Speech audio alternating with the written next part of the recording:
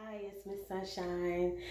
So I just want to make this quick little video for you guys because this was on my heart this morning. And it's definitely out of the blue, just something I thought about, and the Lord said it in my spirit basically. And that is, I want to talk to you guys about real estate agents. So when you get approved, through NACA to go ahead and start looking for houses, they will either assign you a real estate agent or you can bring in an outside real estate agent, preferably one that is familiar with the NACA process, because the NACA process is a little different than, just a regular old bank process that you're going through. Similar but different.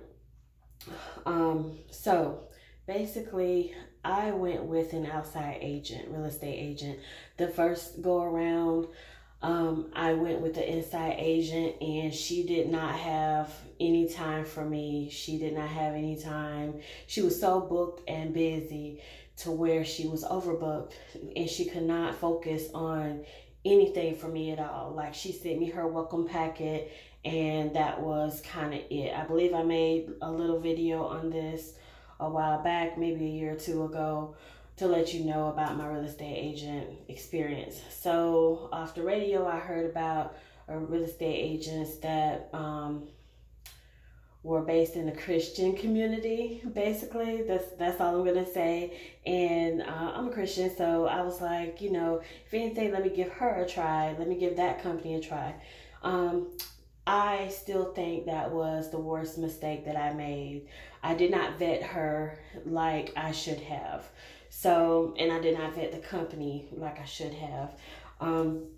What you need to do is do your due diligence when it comes to a real estate agent, because once you what do you call it? Brain fart. Once you go under contract, that's what I'm looking for. Once you go under contract, you're also going under contract with this real estate agent. Did you guys know that? Yes, you're going under contract with your home, the bank, and with your real estate agent. He or she has to sign paperwork at that little part of it as well. The paperwork that you sign when you get under contract, you go under contract with the both of them, and there's no backing out at that point when it comes to real estate agent, because she is tied, or he is tied to the monies that's going to come out of it for them. So they get a piece of the pie too. They're just not doing this for free. All right, so along with that, you're also going to be signing paperwork with your real estate agent separately. If they're with a company or if they're an individual, they're probably going to have you sign some paperwork with them as well. With that, read everything. Read everything. With NACA, from when I was purchasing my home, you are not supposed to be paying your real estate agent any administrative fees. You are not supposed to be paying them anything. So when they say, when you get to closing, with your closing cashier's check, you need to have a separate one for me. No, you do not do that when it comes to NACA. They want you to sign a form when you get into contract with them, saying that you agree to yada yada real estate fees or administrative fees. You're not supposed to be paying any fees. Do not forget that. If you have any issue or any problems with that and you question it, do not sign. Let them know you want to get these. Can I take these papers home? Next business day, get in touch with your MC and you make sure you ask them, is this something that I need to be signing? Call the NACA hotline. Speak to somebody in NACA and ask them and show them, if you can, this paperwork. If your MC says that he or she is out of it at this point in time till you get ready to close, that's fine. Call NACA.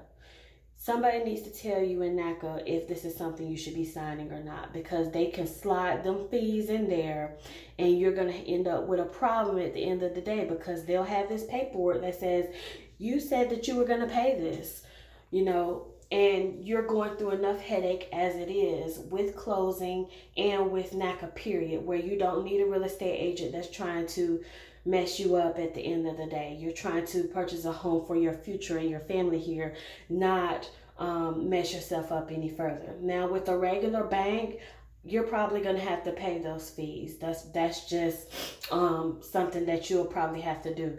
But if you're going through NACA, as far as I know, you should not be paying any of those fees.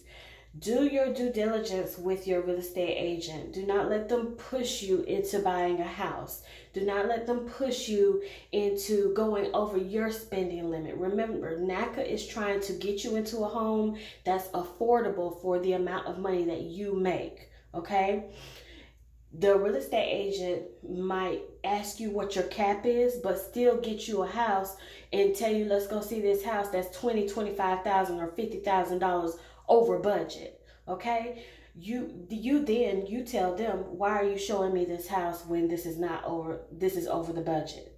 Don't let them talk you into something, because remember, who's responsible for that mortgage payment after you close?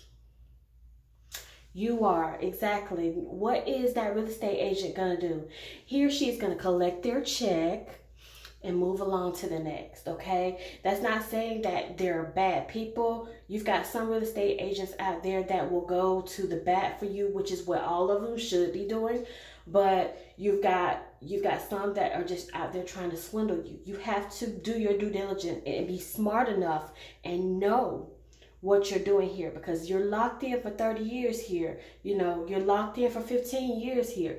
You're locked in for a long time, unless you got it like that and you're paying for these houses cash, okay? I'm not the one, and I know you guys aren't either. So make sure you are doing your due diligence when you're researching your real estate agent. Look at reviews. Try to go with someone that you know that you can trust, because if you don't, you'll end up regretting it. I personally regret the real estate agent that I went through. Both of the real estate agents that I purchased, that I just went through and had business with. I personally think that I'm still blessed at what I have, but I still think that I was pushed. And me not knowing that, well, I didn't have any other good choices at the time. Well, the rest of this subdivision wasn't even built at the time that I purchased my home, and I should have waited. I said that I should have waited. I wish that I have waited, but I still love my purchase, but I don't love the fact of the real estate agent that I had. So just learn from my experiences. That's the only reason that I put these videos up, is for you guys not to make any of the mistakes I did, and just to have a good experience. It's stressful enough. It's stressful enough. We all know that, okay? So, all right, 8 minutes, almost 9 minutes in. So that's all I have for you today, guys. Happy Sunday. I'm not editing this. I'm just putting it up as it is. I pray that everyone's doing well. Stay safe during COVID. If you got your vaccines, God bless you. If you didn't, God bless you. Whatever you're doing in life, I pray nothing but blessings and happiness for you. And I'll see you in my next video. I'm going to try to do some sunshine tips today. All right. Have a blessed Sunday. I love you all. Bye.